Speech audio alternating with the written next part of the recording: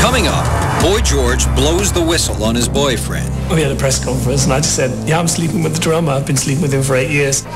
Then, he spirals into an incoherent drug haze. Do that, it's very cold.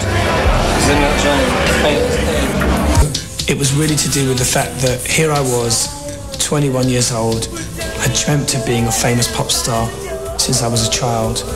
And I wasn't going to risk it all by suddenly announcing that I was also homosexual and frightening the children.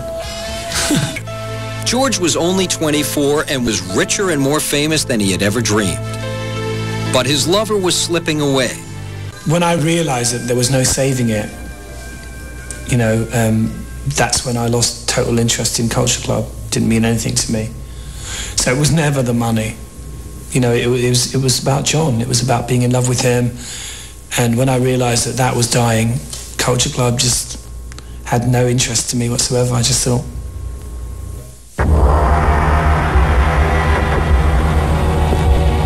With John fading from his life, George quickly became consumed by a new passion, heroin.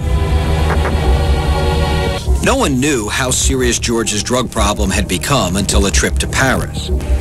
Just as George and John were about to rekindle their relationship over a romantic dinner, George disappeared. I went to the toilet and he wasn't around, and I heard this like throwing up sound. I went, oh, I said, I know what that is, because I didn't know that, you know, heroin made you sick, and somebody told me that it was around. And I just broke down the door and he was in there sort of stupid grin on his face with white eyes, and oh, it's horrible. George's secret was out. It was clear that he was a junkie. But the band continued to tour, and John and George continued to feud. The beginning of the end happened one night while the band was on a world tour. John had gone out the night before and not come back. He'd sort of gone off to hang out with his mates in Israel and Tel Aviv. And I thought, right, that's it. I've had enough. I had piles. I was vomiting. I was really miserable. I was coming off heroin. And I just thought, this is ridiculous. So I waited till the morning when we had a press conference, and I just said, yeah, I'm sleeping with the drummer. I've been sleeping with him for 8 years. But I just thought it was the right place to do it. I mean, you might as well be dramatic. If you're going to do it, you might as well do it in style.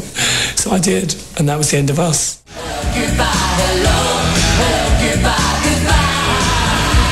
Hello, hello, goodbye. George's declaration put an end to the destructive relationship he and John had fostered for the last 8 years. His confession mortally wounded Culture Club, but still, they went through the motions. Our next guests are famous for their makeup and wardrobe, but most importantly, their music. Their latest single is their 7th top 10 record.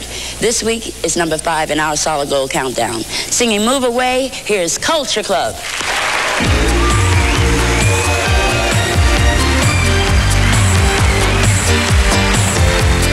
With Culture Club on its last legs, George plunged himself headlong into heroin. He saw no reason not to. I never wanted to be a hero. I never wanted to be a man. I just was excessive, you know, in everything I did. And I'm lucky in the respect that I, you know, survived drugs, because I took a lot more than your average person would take in a very short period of time. I mean, I was really, really scary. While the band may have known about his drug problem, George had managed to keep it from his family. But as drugs consumed him, they grew increasingly concerned. But at a charity concert in June of 1986, there was no denying that George had completely lost control.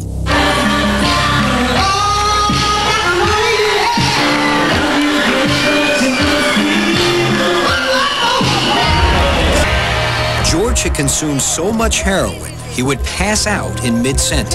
How many units got for my meal today?